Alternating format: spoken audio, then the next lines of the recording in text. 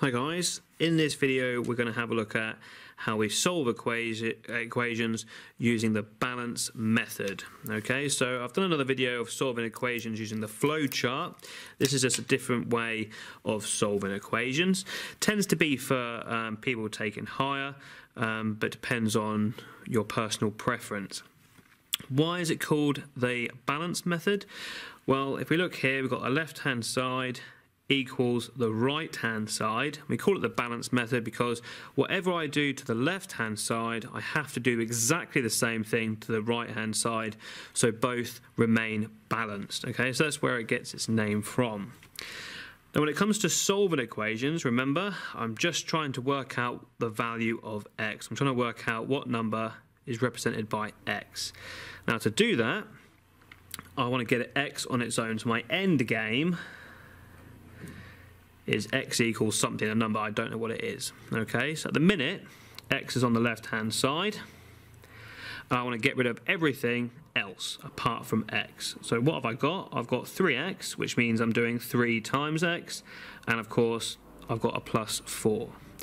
Now, to get x on its own, the first step you need to do is I always leave the x alone until the very end, and I get rid of everything else. So I'm going to get rid of this plus 4. To do that, I just do the opposite, and obviously the opposite of plus 4 is minus 4. So I minus 4, and just like I said, using the balance method, I do that to both sides. So what am I left with?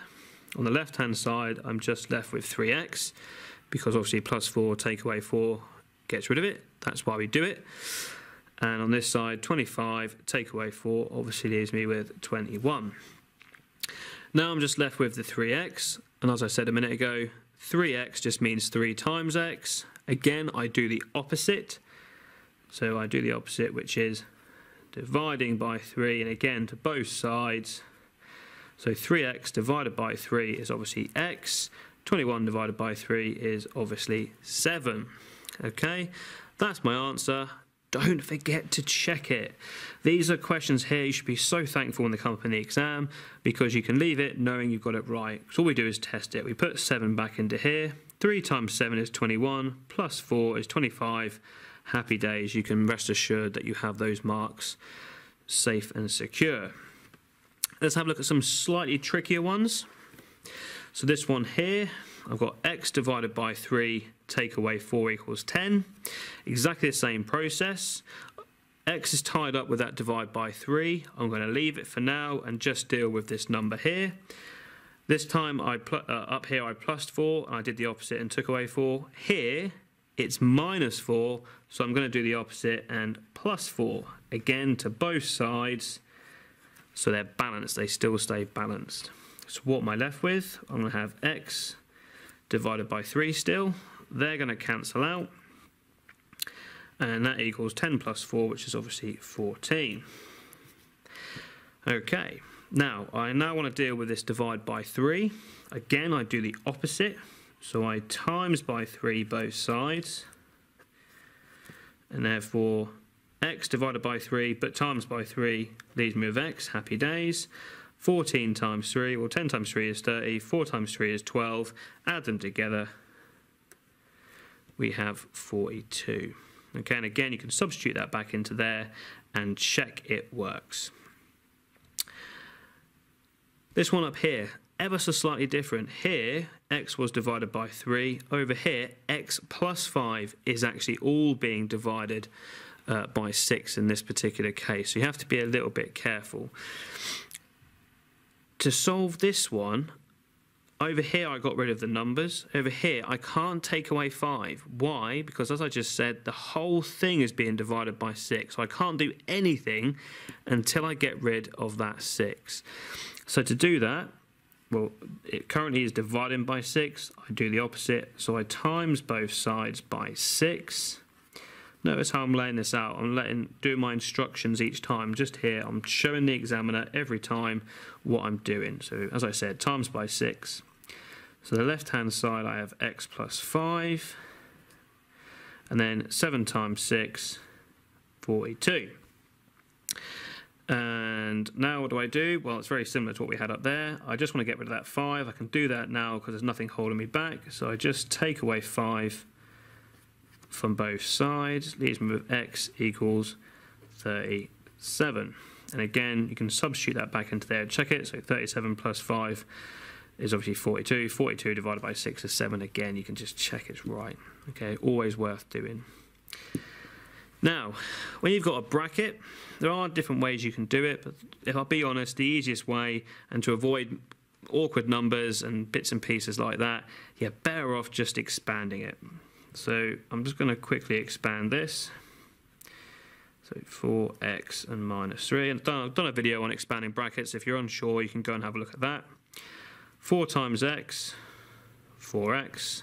4 times minus 3, well 4 times 3 is 12, so 4 times minus 3 must be minus 12. There we go, I've just expanded it. So I'm just going to put that in there.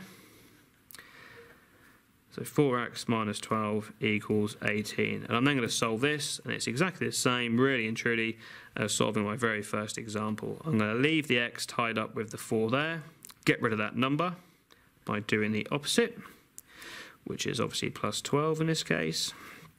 That leaves me with 4x equals 30, and then divide by 4 both sides, keeping it balanced. So 4x divided by 4 is obviously x, which is what we're after. Now, when you get something like this, where it's not a whole number, they're more than happy for you to leave it as a fraction. So in this case, 30 divided by 4. But I would always try and simplify it, and if you can, put it as a decimal. So obviously this one I can simplify to be 15 over 2 by dividing both top and bottom by 2. And then just doing 15 divided by 2 is a half of 15, is obviously 7.5. Okay, you can leave it as a fraction, but obviously ones like that, I would definitely tend to try and simplify them and put them in a decimal if you can. So there's some basic ones there. They're exactly the same questions as my flowchart one, so hopefully you can see the difference between the two. And I'm just going to flip over here and I'm going to have a look at some slightly more interesting ones that add an extra step. So in this particular one here, I have a 5x and I have a 3x. So in this case, I have x's on both sides. Now, the first thing to do is get rid of the smallest one. So in this case, the 3x is the smaller one. Always get rid of the smaller one. You can do it another way around, but then you start dealing with negatives and it gets a bit messy, and yeah, there's no need to. So find the smallest one, get rid of it. Currently it's plus 3x, so to get rid of it, I minus 3x. Again, to both sides, so it remains balanced. So 5x minus 3x leaves me with 2x. Obviously, I've still got my minus 2. Can't forget about that. 3x minus 3x is nothing. That's why we did it. And obviously, I'm left with 18. And again, this is just like my very first example. Leave the 2x alone. Just deal with the number first. So plus 2x to both sides to get rid of it. That leaves me with 2x equals 20. Nice and easy now. 2x, so 2 times x, do the opposite, divide by 2. Again to both sides. So x equals 10. Happy days. Finally, a very common mistake here is they look at this and you go, okay, I've got 4x there, 2x there. Clearly the 2x is the smaller one. You've got to be a bit careful. Minus 4x is clearly smaller than the 2. So just be very careful if they try and trip you up with a negative. That is definitely the smaller one out of the 2x's. To get rid of it, well, it's minus 4x. Do the opposite. So I add 4x again to both sides. That's going to leave me with minus 6 on that side equals 6x plus 18. So I've got a bit of a negative going on here, but that's not a problem. And the x is on this side. Again, not a problem. Some people go, oh, I've done it wrong, x is on this side. No, it doesn't matter. Either way, you can swap it around if you wish, or just leave it as it is. Either way, the steps are the same. I want to get rid of that number. I want to get rid of 18. So I'm going to take away 18 from both sides. Well, minus 6, take away another 18. That's going to be minus 24. I'm on minus 6. I go down another 18. I'm going to be on minus 24. That equals 6x. Again, I want to get rid of that 6. It's currently times in. So I'll do the opposite and divide both sides by 6. So minus 24 divided by 6. Well, think about it. 24 divided by 6 is 4. So minus 24 divided by 6 must be minus 4. And obviously 6x divided by 6 leaves us with x. So again, that is our answer there.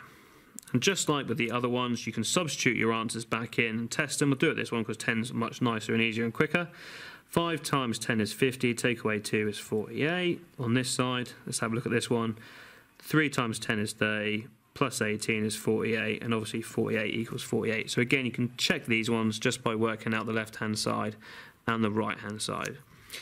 So that's a few questions and examples using the balance method.